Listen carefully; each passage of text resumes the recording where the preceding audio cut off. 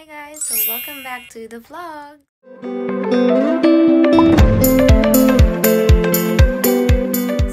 Today, maaga tayo ngayon. Susunduin na yung food truck namin. Sundin na siya nung auto shop na nakausap namin para sila yung mag-ayos. Kasi ayusin yung paint, yung battery, kasi electric car siya. So yun, maraming makeover na gagawin dito.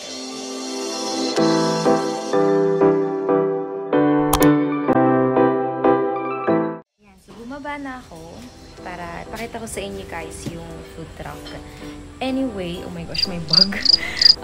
We're just waiting for the auto shop to arrive kasi ito tow nila to. It's working. It's an electric car. Medyo low-bat lang yung battery niya. It might needs to be replaced. Pero yun, we'll find out more pagdating namin sa auto shop. So ngayon, I'll show you guys a quick video or tour of the before ng food truck. So this is the before. Ayan, it's super cute. I mean, I love the color, pero it's not exactly the style that we are going for. So we're gonna have it repainted. And just a little bit, minor fixtures pa yan. But this is the outside. So, ito yung windows. Nag-open siya. There's also like a mini fridge. And this is the door. Super cute ng door. Okay.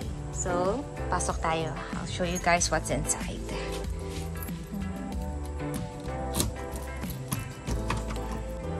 Okay, finally, nabuksan ko na siya. Ta-da! This is how it looks like. And so we might replace the floorboards, but then we'll figure it out. But I love it. It's almost brand new, as in super ganda nung deal na nakuha namin dito. And so this is like the counter. Medyo may sink. And windows again on the other side. And then this is the fridge. This is the driver. Electric fan. So I'm gonna be putting a lot of decorations, alam mo yun, para aesthetics. I'm gonna put a lot of plants since sobrang plantita rin ako ngayon. But yeah, it's super nice. Super excited. Ang dami rin yung storage space. Ayan, so ang daming storage. Super dami, like both sides. Super excited sa project na to. And I can't wait to show you guys what it will look like after. That's the tour of the food truck. I hope you guys liked it. It's a bit dirty, pero don't judge the book by its cover. Kasi papagandahin natin to. Don't worry about that. And it's gonna be gone for 2 weeks kasi marami silang gagawin. So it requires at least 2 weeks para maayos siya. Which is enough time actually kasi I'm gonna be doing some workshops para alam mo yun, yung skills natin mas ma-enhance. And also we're gonna be buying the equipment here. So, I think 2 weeks is enough time for us to get ready and hopefully get this up and running by that time. And ayun, I hope you guys stay along. Please subscribe to my channel, like this video kasi it's gonna be a series. I'm gonna be doing a food truck makeover series.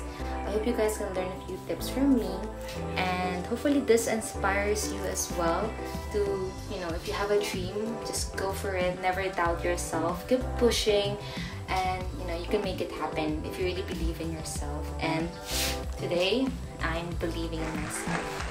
Leave a comment kung ano bang gusto nyo pang palang content for this food truck makeover if you have any questions. Yeah, leave a comment below and stay connected. Bye!